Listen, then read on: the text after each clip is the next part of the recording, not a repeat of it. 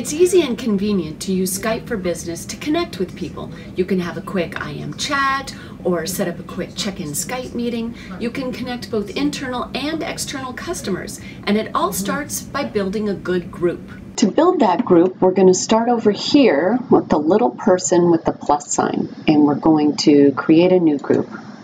I'm going to create the group Transportation. So it's all the way down here.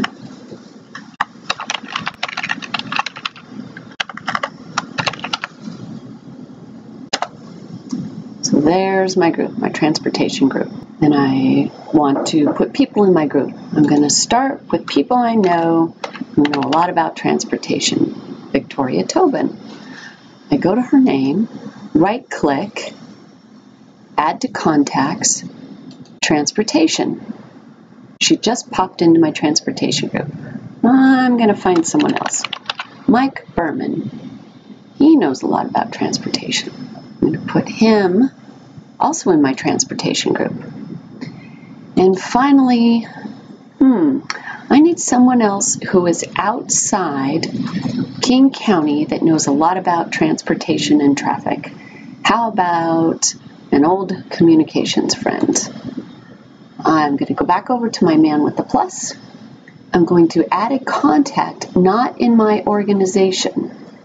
Hit Other. And we'll add Travis Phelps at wsdot.wa.gov. Set my privacy relationship. He's an external contact. And I'm going to put him in my transportation group. And hit OK.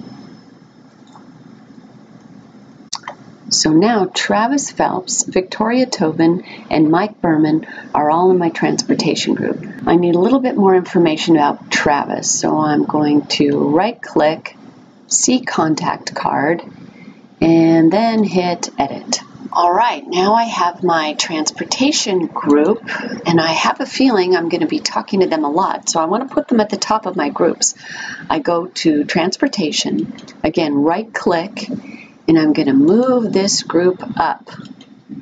Keep moving them up until they're at the top of my group. There they are. So here's my transportation group. If I want to send them an IM or make a Skype phone call, I right-click. I can send an IM. Here we are, 4 participants.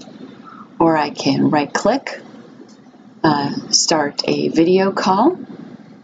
I don't want to do that. I don't want to interrupt them.